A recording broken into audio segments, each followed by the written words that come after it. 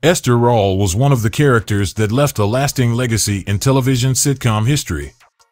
She was cast in the 1970s sitcom Good Times as Florida Evans. However, her life both on and off the screen was not as rosy. One notable reason that affected her the most was her personal grudge with viewers' favorite actor Jimmie Walker, popularly known for the show's popular phrase, "Dynamite." Pure dynamite! Walker portrayed the character J.J. Evans, the creatively talented yet laid-back eldest son of a tight-knit African-American family facing challenges in their pursuit of success in the tough neighborhoods of Chicago. According to Esther Rolle, however, Jimmie's character was not in line with the values the show was initially created to portray.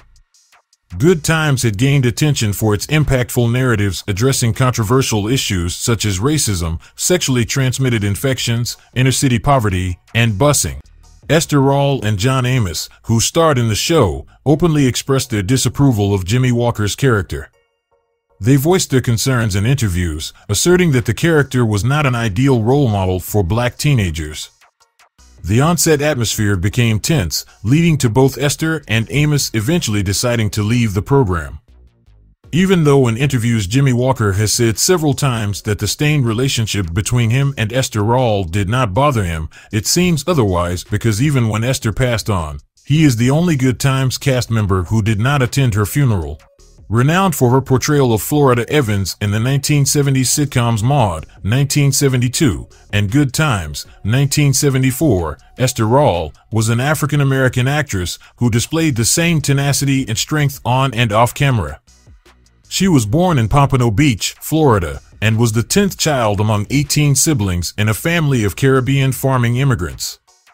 Esther Rolle initially made a significant impact with the Negro Ensemble Company, earning a resilient reputation in theatrical productions such as The Blacks, Blues for Mr. Charlie, The Amen Corner, A Raisin in the Sun, and A Member of the Wedding. Even though her fathers insisted that she avoid roles as a servant or maid, Esther found her greatest success in portraying such characters.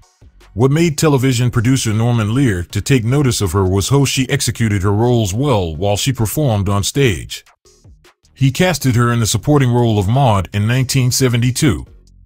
Esther's portrayal of the strong-willed domestic servant resonated with audiences, leading to her own spin-off series, Good Times, 1974. To combat racial stereotypes, she insisted on the inclusion of a strong father figure in the show, played by John Amos. Although her character was that of a lower-middle-class maid, the emphasis shifted to her home and family life rather than her external work. When Esther briefly left the show when she objected to the negative portrayal of Jimmie J.J. Walker's character, her return was after assurances from producers regarding increased responsibility. In addition to her television success, Esther earned an Emmy Award for her role in the television movie Summer of My German Soldier, 1978. She gained further acclaim for her work in Maya Angelou's I Know Why the Caged Bird Sings, 1979, her notable film performances in Driving Miss Daisy, 1989, and Rosewood, 1997. Esther's sisters, Estelle Evans and Rosanna Carter, were also accomplished actresses. She suffered from diabetes and her health seriously declined in the 1990s. As a result, her kidneys also failed and she had to undergo kidney dialysis. Divorced and childless, Esther Rolle passed away 9 days after celebrating her 78th birthday on November 17, 1998. She had a net worth of $3 million. What memories do you have of this incredible legend? Let's chat in the comments section. Thank you so much for watching. Like we're on a street corner here. JJ, I don't have time for games.